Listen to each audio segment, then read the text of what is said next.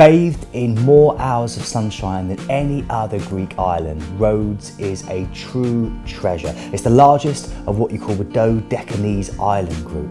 And where you dock is right by Rhodes Old Town, which was built by the Hospitaller Knights, or the Knights of St John. It's an incredible fortified old city. You can walk the moat all the way around the outside if you want to, and I recommend that. It's a cracking walk, but of course exploring inside is the big thing to do. And as you walk along, one of the first gate entrances you'll see into the old city is through the Gate of the Virgin.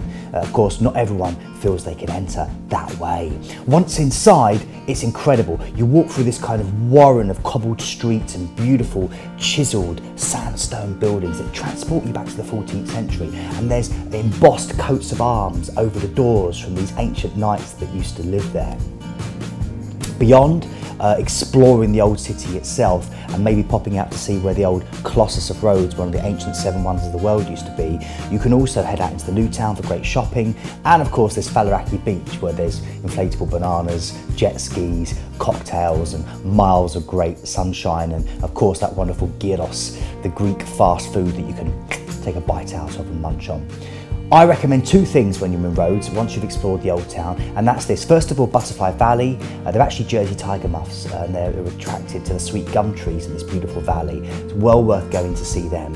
And also heading down the coast to Lindos. The Acropolis there gives you one of the best views in the whole of Greece. And again, you can take the donkey up or you can walk up, but it's an incredible place to explore.